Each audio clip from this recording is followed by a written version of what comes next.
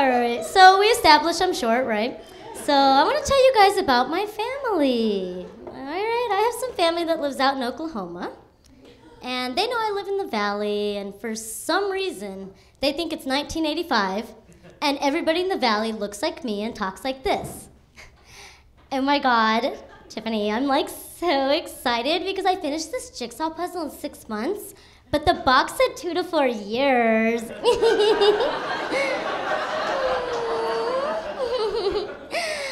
Oh my God, Kirsten! Like, gag me with a spoon. That's so awesome! But what my family is failing to realize is that the valley is like 95% Hispanic, right? Yeah, so what the valley girl actually sounds like is this. Hey, chola. Hey, let me borrow your Sharpie, eh? I need to draw my eyebrows and my lip liner. Damn, calm down, Mercedes, I'm using it. Like, gag me with the homemade shake.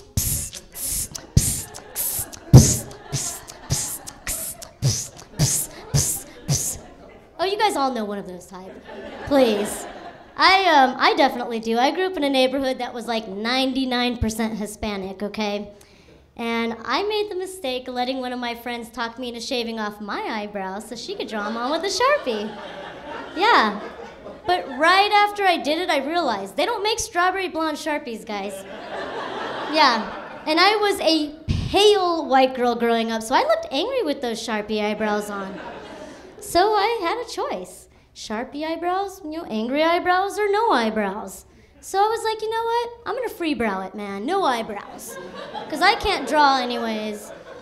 So sure enough, like day 2, no eyebrows, this lady walks up to me and she's like, oh my God, do you have cancer? Did you go through chemo? And I was like, uh-huh. It made my eyebrows fall out and it shrunk me.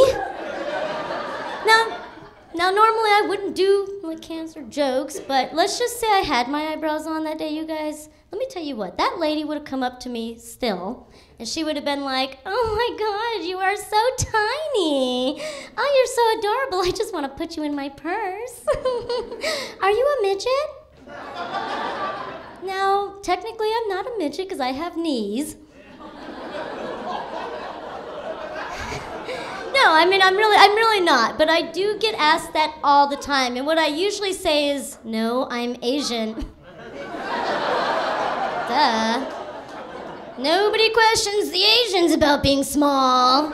Okay, nobody questions the Asians about wearing the masks. What do you guys know that we don't know? And why are you so good at engineering cars, but you can't drive them? Food for thought.